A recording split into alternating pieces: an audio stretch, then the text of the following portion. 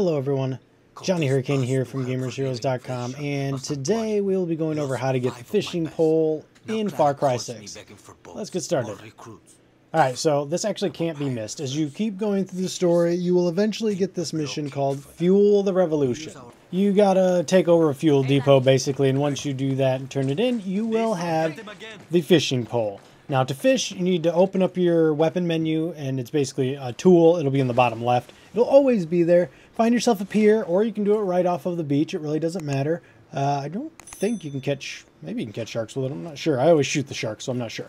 But if you look out there, you can kind of see the ripples in the distance. This game actually looks really good, doesn't it? But yeah, cast out there. L2, or whatever the button is there to reel in. Once you see them coming in, wait, hook, and start reeling. Now there's a lot more sophistication to this, so I will do another video on how to fish properly, but for now this will get the job done. So if you like what you saw and got what you needed, like, comment, subscribe. See you guys in the next video. Later, Gators.